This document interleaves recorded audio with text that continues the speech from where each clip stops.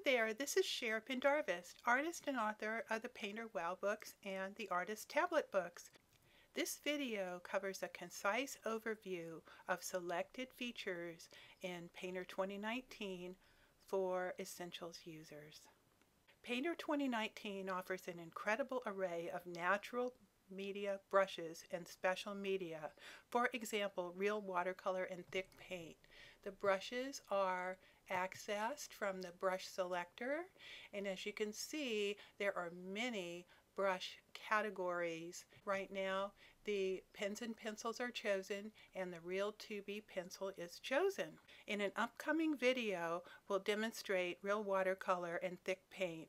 As you can see, many exciting brush categories are in the brush selector. Painter 2019 allows artists to customize layouts and panels. As you can see here, underneath the window menu, we have workspaces, we have layouts. You can save a layout, you can switch layouts, palette drawers, and custom palettes.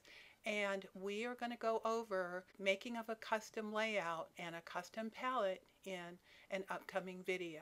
Painter 19 also features more exciting photo painting options, such as using multiple clone sources and clone painting with a wide variety of brushes and more.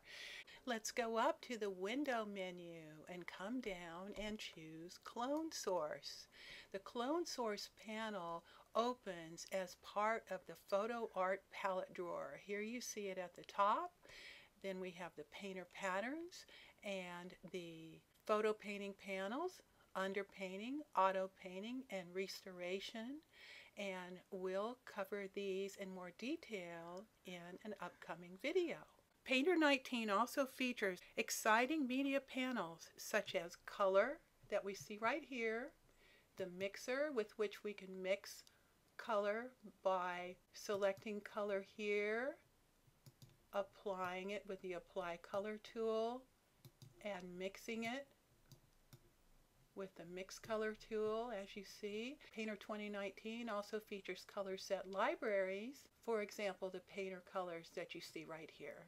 Exciting media panels such as paper textures, patterns, and flow maps are located under the window menu. So I'm going to go down here.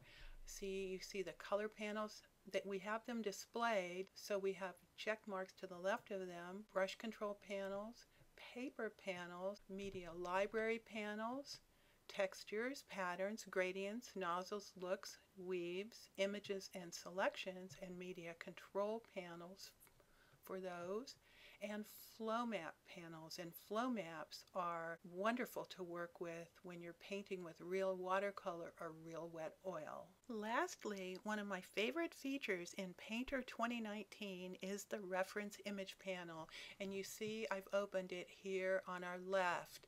You can access the reference image panel from the window menu, and if you follow down here, you'll see reference image right below the clone source panel. The reference image panel can be scaled for your needs. I'm going to pull here on the three little dots at the bottom, and you can also scale the width by pulling here on the side. You see the little four arrows come up there. You can sample color from the reference image and use it on your artwork. You see the dropper tool. There's the magnifier. Select the magnifier. I can zoom into my image, and then the grabber hand allows us to pan within our image. And if we want to throw away an image that we have imported, we can clear current reference image by clicking the trash can icon. I often use the reference image when I'm sketching using the pencils or the watercolor, for instance. I just want to mention how to import a new image to the reference image panel. We click here, Open Reference Image. You see the menu pop up. Navigate to the area on your computer where you have the image that you want stored.